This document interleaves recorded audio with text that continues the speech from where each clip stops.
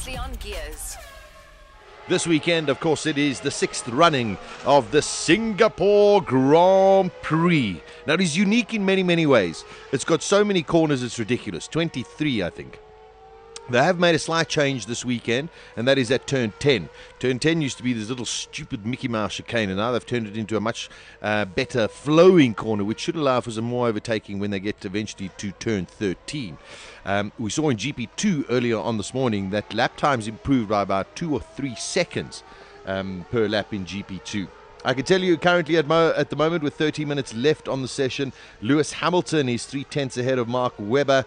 Half a second further down the road is Vettel, then Rosberg, Raikkonen, Alonso, Grosjean, Perez, Verne and Button rounding out the top 10. This is a critical Grand Prix for the championship. And we know with all of the shenanigans that are going on in terms of the silly season, if Sebastian Vettel wins this Grand Prix or finishes ahead of the likes of Kimi Raikkonen, Lewis Hamilton and Fernando Alonso, unfortunately you've got to sit there and say it seems as though the championship is tickets in favor of Sebastian Vettel. But it is a little bit different to the past two races that we had, and that, of course, was Spa and Monza. Spa and Monza, quite similar in many, many ways. Lots of very, very fast parts of the circuit, whereas this is very much about downforce. This is where the Red Bulls have been very impressive on any circuit, but specifically on these high downforce tracks, where getting through the corners fast is what is important.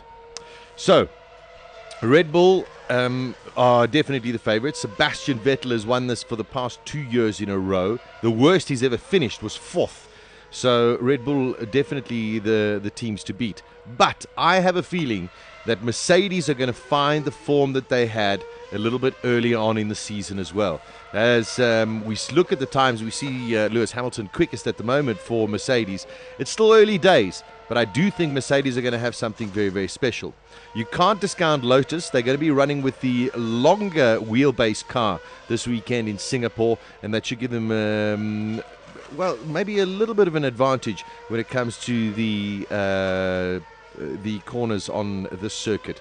Alonso and Ferrari, well, this is make or break for them. And looking at the times at the moment, Alonso is like 1.3 seconds off the pace, although it is still very, very early days. Alonso needs to win this race. He needs to finish ahead of Vettel. He needs to finish ahead of Raikkonen and Hamilton in order to just try and give some kind of a challenge to Sebastian Vettel for the remainder of the season. Sasha, why is Alonso so bad in qualifying?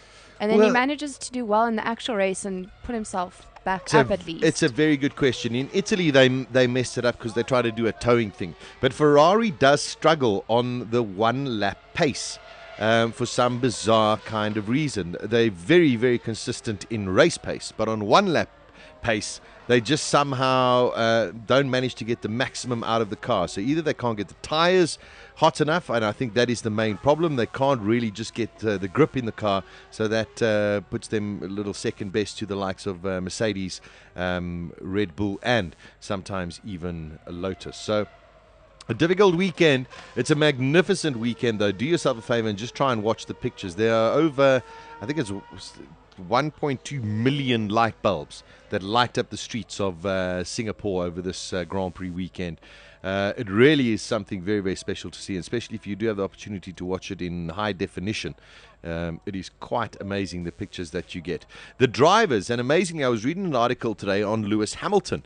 And Lewis Hamilton arrives in Singapore and then tries to stay in his UK timeline. So he works in that timeline. But what he does most of the time, he spends most of his time in a sauna so that he can get his body acclimatized to the heat, because the heat in Singapore, even though they're racing at night, is extraordinary. The humidity is massive. And it is one of the races on the calendar that usually runs to its full 2-hour limit, most often than not. Yes, it is a street circuit, so if there are crashes, more than likely you're going to have safety car intervention. But it is one of those races where 61 laps in the average lap time, around about 1 minute 40 at the moment, 1:47. But I'm sure they'll bring that down to about the 1:44s by qualifying tomorrow, maybe even less. But 1 minute 44, which is 61 laps. It's a long, long way around these streets. So Hamilton makes sure that he's gets himself acclimatized via using the sauna, which is quite. Apparently, quite a lot of athletes do that. Long distance runners. They train in a sauna. Yes. You can say he's getting acclimatized. I think he's doing other things in the sauna. Yeah, but he's not there with what's her You face. would think that, Ian. Klaus. He's not there with what's her face. Jürgen. Scherzinger. Oh. All those Swedish guys hanging out in the sauna. No, man, stop it. Lewis is there. He's not with Scherzinger anymore. That's what I'm saying. Scherzinger. Nicole Scherzinger. Yeah. Anyway, so this weekend, I think it's going to take a mighty effort to beat Sebastian Vettel and the Red Bull team. But I've got a feeling that Mercedes, specifically Lewis Hamilton, is going to be very, very quick. And watch out for Raikkonen and Alonso. Of course, you cannot discount Vettel in any of them. But those top 4 drivers, I think, are the ones that you're going to have to watch come this weekend. Anything can happen when it comes to qualifying tomorrow. One little mistake, and you're in the wall. So, you could have this really mixed up grid. But I think Vettel just sits and goes, well, you know what? I am the champion, and if you want to beat me, then you got to come and try and fetch me. I'm going for a victory by Lewis Hamilton for Sunday's Grand Prix. Oh, yes, please. And this Formula One feature was proudly brought to you by Pirelli and Tiger Wheel and Tyre. Stand a chance to win a trip to any 2014 F1 Grand Prix. And you can find out more at twt.to.